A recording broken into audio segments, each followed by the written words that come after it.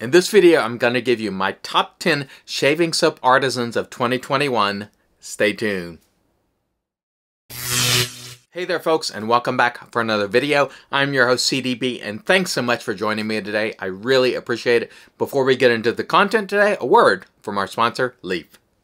This video is brought to you by our good friends at Leaf, and you know I love Leaf products. I love using the Leaf, which you've seen me use many times on the channel.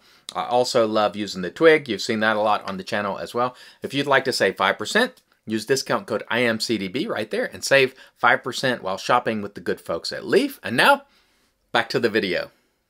And alright, before we get into the list, I want to make a few caveats. This is my list. It's really a subjective thing. These are just artisans that really struck my fancy this year that I was just really attracted to. Some of it was on the basis of budget, some of it on the basis of the formulas, some of it on the basis of the scents, some of it based on all those things. So keep in mind, these lists are always subjective, and yours most certainly will be different, but these are some great ones that I really love.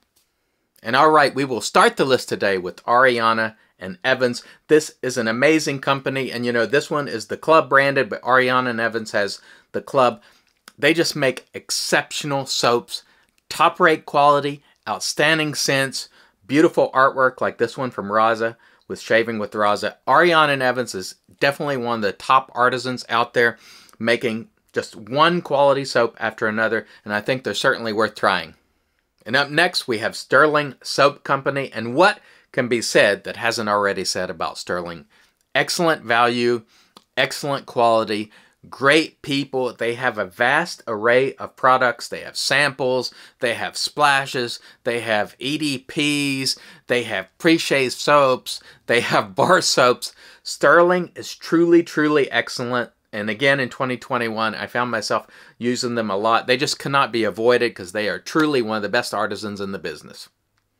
And up next, we have a relatively new soap maker, and that is Lather Grooming out of the UK. I was very impressed with Lather Grooming this year. They have sort of a no-nonsense approach, and you can see that, excuse me, in their packaging. Just sort of matte, stealthy black. I think Lather lets the soap do the talking. Great scents, great performance. I really enjoyed Lather in 2021.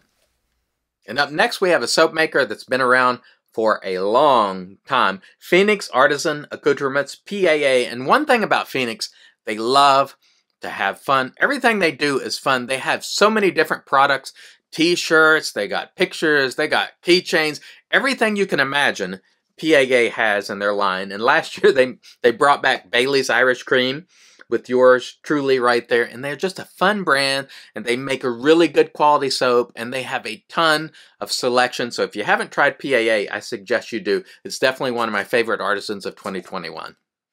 Up next is a brand that I have talked about for years, and in 2021, with the help of the razor company, they finally caught on, and that is Shannon's soaps. They have amazing soap quality. It comes at a very good price, and people are finally catching on. This stuff has always been underrated, but finally this year people started to use it and they're like, hey, that Shannon's is good. And I'm like, yeah, I've been telling you this for a while. So I am so grateful for the razor company teaming with Shannon's this year and really getting the more exposure. And if you haven't tried Shannon's, I recommend it because it is very good stuff.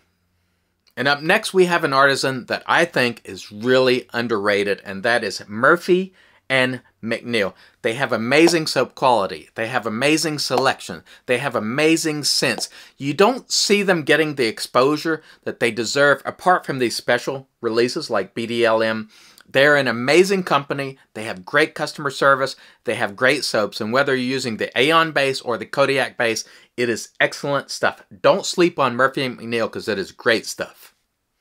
And up next, we have First Line Shave. And to me, First Line Shave has lots of big, bold scents. They're very well done. The soap quality is very good. And I seem to like most of the things that they release. It's just a wonderful brand, and they're definitely worth checking out.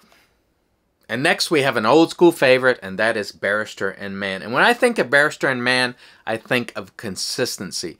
They have had consistently great soap for years and years and years, and they still do it at a high level today. Definitely don't sleep on Barrister and Mann because it is an excellent soap. And up next, we have my sweetheart choice of 2021, and that is Crown and Crane. I went 12 for 12 on scents this year with Crown & Crane, and that has never happened.